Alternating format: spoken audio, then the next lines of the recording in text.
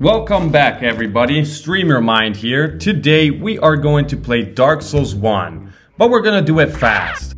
Obviously I am no speedrunner, but I wanted to see how fast I could beat Dark Souls in a glitchless any percent run. So don't expect any mind-blowing skips or wrong warps. The goal is to just finish the game as fast as possible by killing all the bosses required to beat it. I will certainly not break any world records today, but my goal is to try and beat the game in under 2 hours. If you enjoy this type of content, please consider subscribing to the channel, as I am trying to reach 10,000 subscribers by the end of the year. And without further ado, let's jump straight into this. We begin with the character creation. I picked the most appropriate name, Hunter as my starting class, Master Key as my Christmas present, Jubal and Katarina to run faster, and I woke up in the Northern Asylum. Picked up the short sword, talked to a dying Oscar for the Estus flask and the keys, got the short bow and arrows, and took the plunge on the Asylum demon, and then finished him off like he was somebody's uncle at a Thanksgiving party.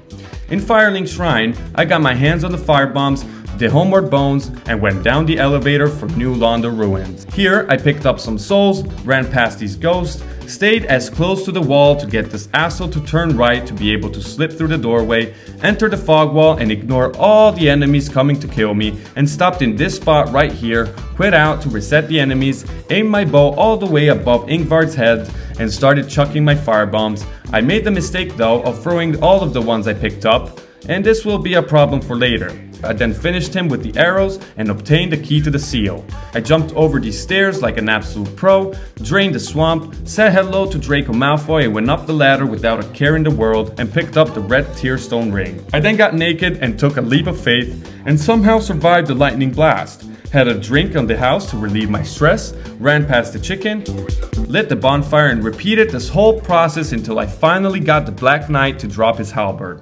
I then arrived in Blighttown, and here I picked up the 3 large souls in the swamp, then boned the hell out of there, and after that I killed the crystal lizard for the twinkling titanite, said hello to my high school crush, popped all the consumable souls I had, and leveled up my strength and dex to 22 and 18 respectively. Upgraded the halberd to +1 and got barbecued by the gargoyles not once, but twice. I managed to kill them on my 3rd try, and I don't know why, but during all of these attempts, the gargoyles were the most problematic bosses. I was anxious of going fast, and this led me to some pretty hilarious and avoidable mistakes. Anyways, I then rang the first bell, and homeward boned to Firelink, where I killed Lautrec for the Fat Ring and some humanities. I went straight to Quelaag and immediately almost got caught from her lava spouting jump attack, but luckily I was able to recover. When the spider is puking lava is your best chance for attack. Watch out for her AoEs and remember that she can spit her projectiles onto her sides as well. I didn't die here and was able to inflict the final blow. And just like that, I got the sexy spider lady on my 1st try. I then rang the 2nd bell. No, I did not see Quelaag. I'm very sorry.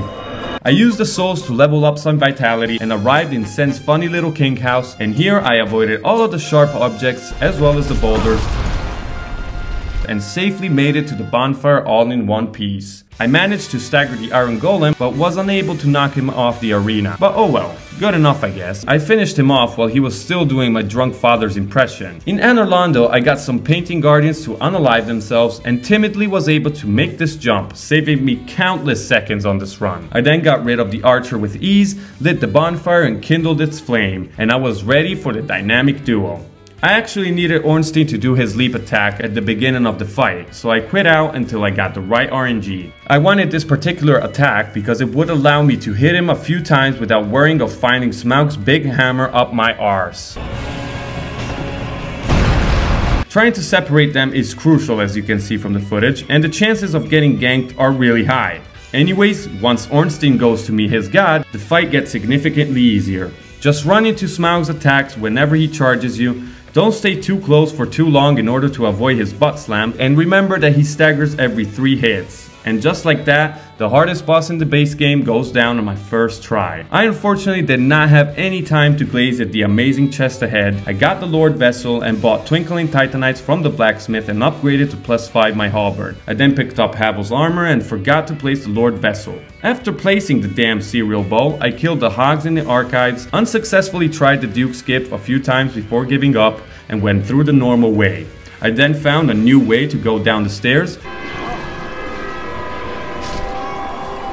got killed by the man serpent things more times than I would care to admit before picking up the key. I did all the shenanigans in Duke's Archives, unlocked the shortcut, lit the bonfire, and then got cursed by Seath like a noob. Ignored the curse and died once again, but managed to kill him on my third try. I bought a purging stone from Oswald and found a new shortcut to the bonfire. Catacombs was next, so I unlocked the door, skipped the entire area because I didn't buy this game to actually play it, first tried the hardest boss, and arrived in the Tomb of the Giants and lit the bonfire. Got kicked by Patches and got the Skull Lantern, homeward boned back to the bonfire, killed Patches for his humanities, and I then killed Nito on my first try, ignoring his skeleton friends thanks to Havel's armor. I then returned to Firelink, had to put down Andre unfortunately to get the Crest of Artorias for free because I am a cheap f***. Also, I had to kill a dog, and my god, this run is a Greek tragedy. Got the Covenant of Artorias and the Hornet's Ring, prepared for 4 Kings by dressing up, and jumped straight into the void and unknown abyss. Fortunately, Havels completely breaks this fight. I mean, the 4 Kings are a DPS fight, so killing them fast is mandatory for success.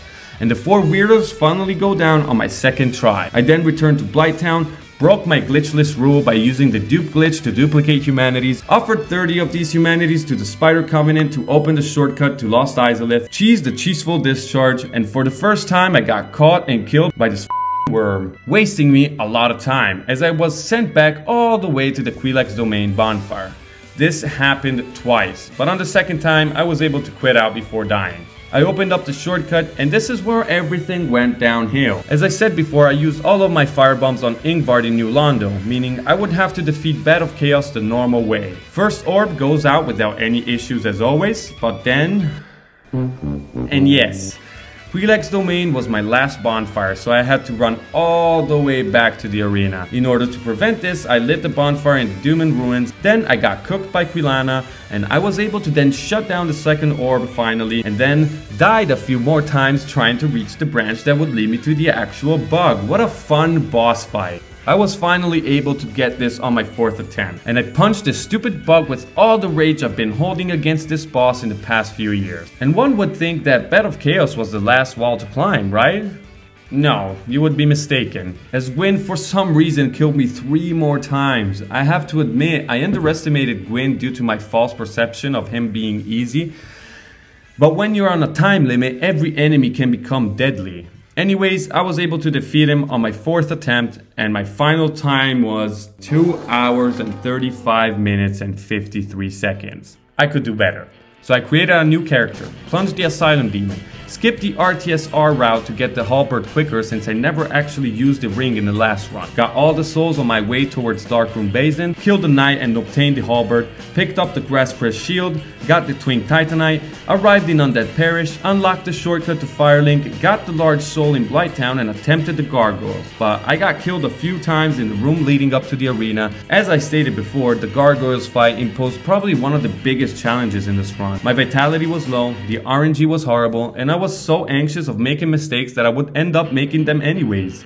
I was able to kill them eventually, but all of these deaths so early on in the run would mean that I would have to play perfectly for the rest of the game.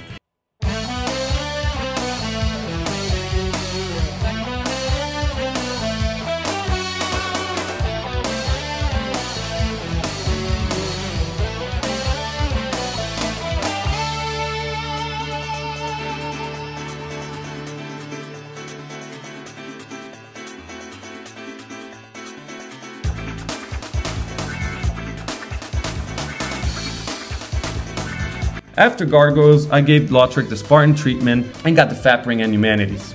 I first tried Quelaag without breaking a sweat and rang the second bell, before homeward boning back to the bonfire. I upgraded the halberd to +2, got through Sense Fortress straight to the Iron Golem without any issues and finished him off with ease.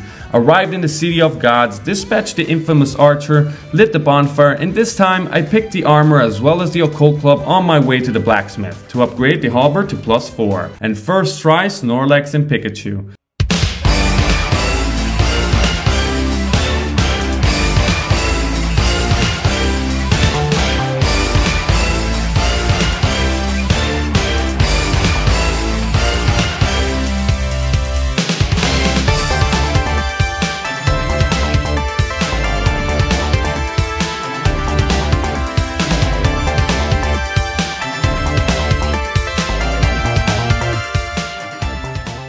This time I actually remembered to place the Lord Vessel, wasted some time trying to Duke skip again before giving up and accepting my destiny, and I then solved all the puzzles in Duke's Archives. And I then spent 3 minutes chasing Seath's left tentacle, avoiding getting cursed at all costs.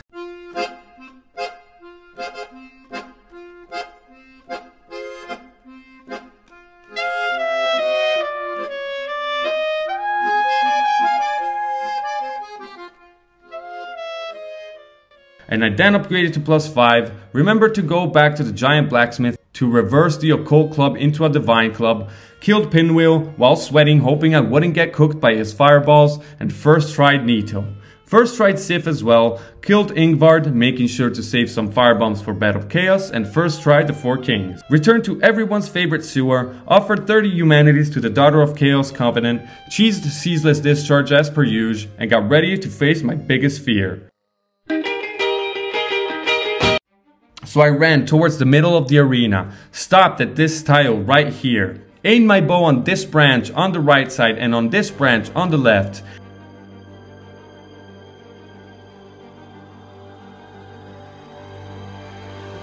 I then chucked my firebomb and immediately moved the camera towards the other branch. Skipped the cutscene and aligned my crosser with the branch and chucked the second firebomb, activating the second cutscene. After skipping the scene, I ran toward the bug as fast as possible, like you are seeing in the footage right now. And you have to run fast because the Bat of Chaos can still hit you with some bullshit as it did to me, almost cooking me for good on the last second. Remember, you only have one attempt at doing this.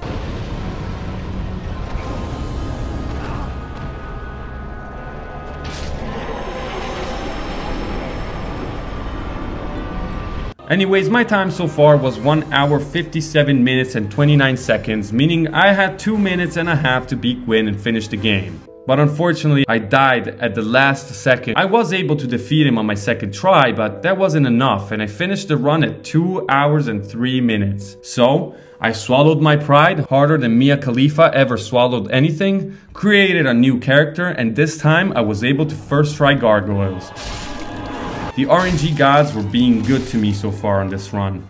I first tried Quelaag, and I then almost got kicked off the edge from the Iron Golem, but fortunately I was able to quit out on time and killed him quickly on my first attempt. I then ran through the ceiling of Anor Londo, landing this jump like an absolute Chad, got Havel's armor and the Occult Club, bought Twinkling Titanites to upgrade to +4, reversed the Occult Club to a Divine Weapon so I wouldn't have to come back, and saved up some time. This was definitely the fight where I had the most problems with Ornstein and Smaug due to bad RNG and bad placement on my behalf. But nonetheless, I was able to first try the fight again for the 3rd time in a row. This time I did not attempt Duke skip, not even once, to save up as much time as possible, as I knew I wouldn't be able to nail it. And I then first tried Seath, using the right tentacle strategy. Killed Pinwheel no hit like I was Gino Machino.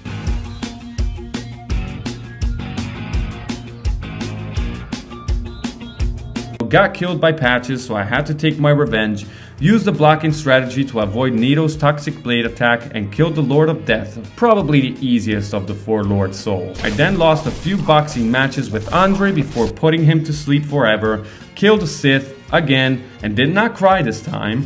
First tried the 4 Kings, cheesed the Bat of Chaos once more, and I will leave the footage because watching me cheesing this shit of a boss is just too satisfying.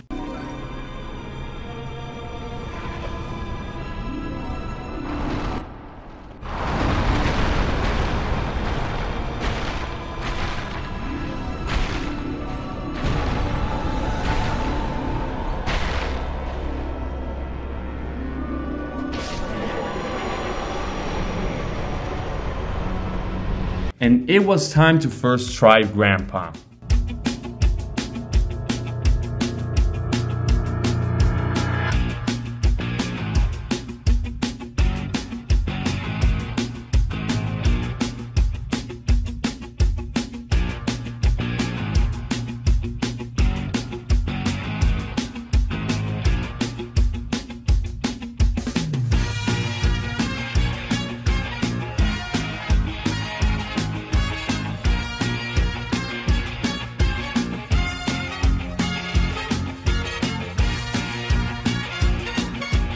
I practically played perfectly this run. And my final time was 1 hour 43 minutes and 1 second.